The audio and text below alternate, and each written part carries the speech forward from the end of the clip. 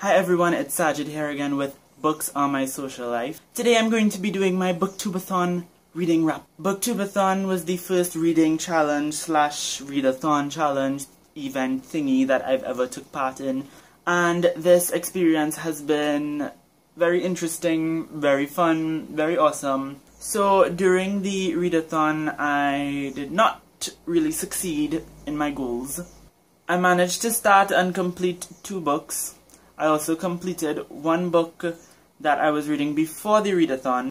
I also started 2 other books, and I read from 2 other books. So the first book that I read I actually started and finished for the Booktubeathon, and that is Escape from Mr. Lemoncello's Library by Chris Grabenstein. This completed the challenge to read the book that you last acquired, and this was the most recent book in my ownership at the time. It's a story about these kids who get locked in a library and they have to use their kind of detective skills to find their way out. It was really interesting and really fun, and if you'd like to know more of my thoughts on it, I will link you down below to a full book review that I did. So the next book that I completed was Bad Feminist by Roxane Gay. I actually started this book before the Booktubeathon, but I kind of used the Booktubeathon as an excuse to finish it, and I'm very happy that I did that because I really enjoyed this book. It's basically a non-fiction collection of essays about feminism and gender and race in pop culture, mass media, and politics. It was a very interesting read, and I hopefully plan to do a full book review of this as well. The next book that I read is a book that I got like 8 years ago when I was a child, and that is The Greatest Stories from the Quran by Sani Yasnain Khan. But I got this a really long time ago from my aunt when I didn't really used to care to read, and I just used to play with it, which is why it's in such a terrible condition. But I decided to use it to complete the challenge of reading a book without letting go of it. And I did complete that challenge, and it was a really nice book. It was basically a bunch of stories from the Quran. What I liked most about this book was the art. I thought the art was just absolutely beautiful and stunning, and as I said in another Booktubeathon update video, I just love a book with good art, and I just love to see good drawings and illustrations, and this book was up there for me. I also read a couple chapters of To All the Boys I've Loved Before by Jenny Han. I started this book before the Booktubeathon, but I also wanted to try and finish it during the Booktubeathon. Sadly I didn't, but I still got to finish a few chapters within it. I'm not really enjoying this book. I think that the plot is a bit slow, although I do like the writing and I do like the characters.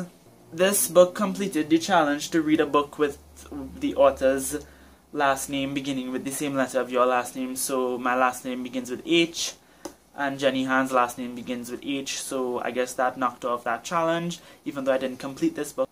I also started and got halfway through A Long Walk to Water by Linda Sue Park. I'm enjoying this book so far, but I really don't want to rush through it, even though it's very short. So I decided to not go with this for the Booktubeathon anymore. It was initially supposed to be the book that I used for the Read a Book Without Letting Go of It challenge, but I ended up just stopping it because I needed to take in this book. And I also got about 50 pages or so into Where'd You Go, Bernadette by Maria Semple. This knocked off the Read a Book with Blue on the Cover challenge and Read a Book That You Really Want to Read challenge. I am absolutely loving this book so far. It is so funny, it's hilarious, the story seems like it's going to be amazing. A lot of people talk about how the story is mysterious and funny and kind of cool and detective-ish. Unfortunately, I haven't reached far enough for the mystery to start, but I can see where it's going, and I'm really excited to finish this book, and I do plan on doing a full book review. And the last thing I want to talk about is Grimm's Fairy Tales by Jacob and Willem Grimm, or Jacob and Willem Grimm, I'm not sure. But everybody knows the Grimm's Fairy Tales. It's the classic collection of classic fairy tale stories. I read about 4 stories from this during the Booktubeathon, and they completed no specific challenge in particular, but I did enjoy the stories that I read. I think I read Rapunzel, The Sleeping Beauty, Rumpelstiltskin, and Cinderella. Yeah, so this is gonna be it for my Booktubeathon wrap-up. It was awesome, it was fun, and I can't wait to finish the books that I started. And I can't wait to share with you my opinions of them. So definitely let me know down in the comments how your Booktubeathon went. And thank you guys so much for watching, and I hope to see you again soon.